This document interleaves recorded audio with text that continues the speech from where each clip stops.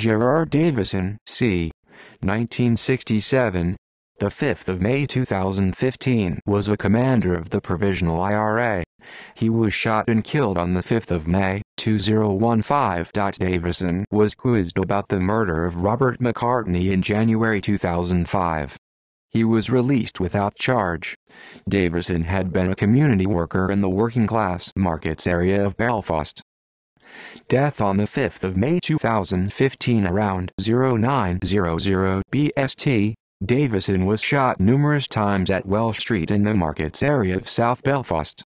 While police do not know who killed him, Kevin McGuigan, a former subordinate of Davison's, was named as the chief suspect after he was also shot dead, reportedly by members of the Provisional IRA, on 12 August. On the evening of the killing, The Guardian's Henry MacDonald reported, Davison is the most senior pro-peace process Republican to have been killed since the IRA ceasefire of 1997.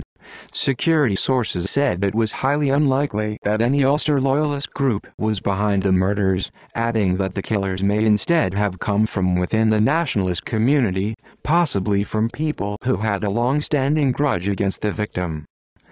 See also List of unsolved murders in the United Kingdom.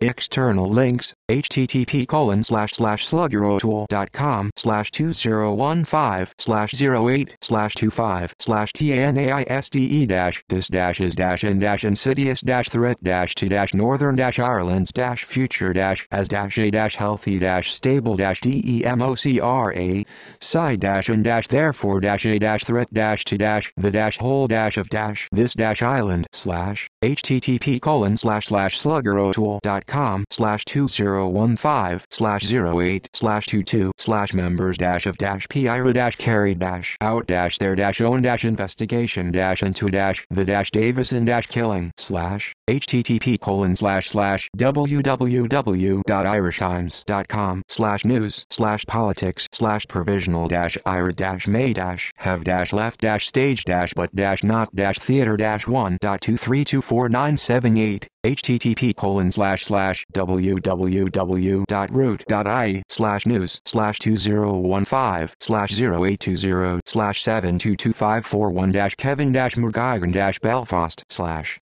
References